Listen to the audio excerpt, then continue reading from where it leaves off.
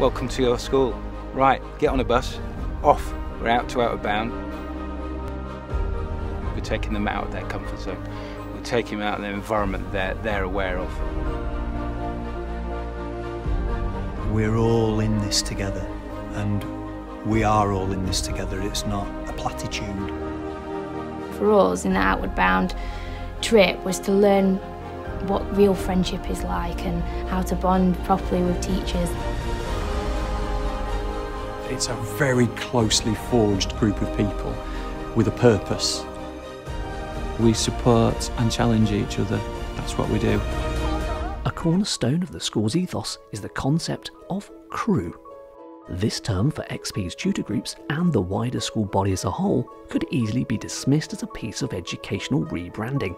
But at Doncaster, they believe that crew is at the heart of what makes the school so special. We are crew. It means a lot. It means a lot to me now. It means a togetherness, I think, of teacher and students together. We are crew means to me that everyone in the school and even out of school is family.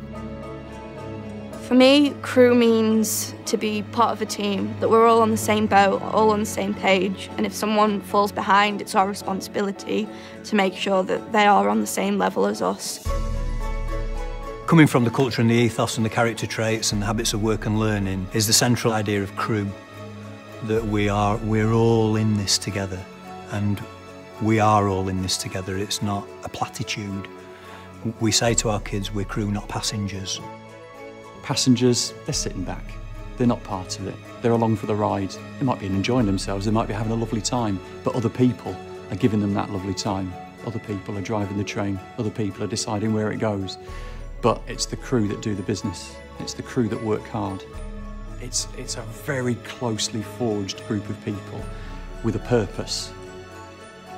Good morning, crew. Good morning. Okay, I'd like to know how you're feeling today. So, turn to the person next to you, say good morning, say would you like a handshake, a high five or a hug, okay? Good morning, Miss Robinson. Would you like a hug, a handshake or a high five?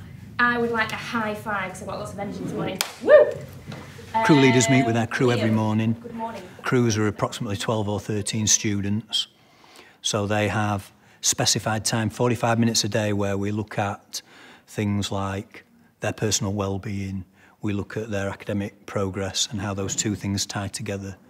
We read books together, we have fun together, and we talk to each other and get to know each other, because that's vitally important if you are going to make any difference to young people's lives. Is you've got to know who they are. I think crew is all about sticking together, and if someone's like hurt or something, at least we've got someone on our back to like stick up for us, not just always by ourselves.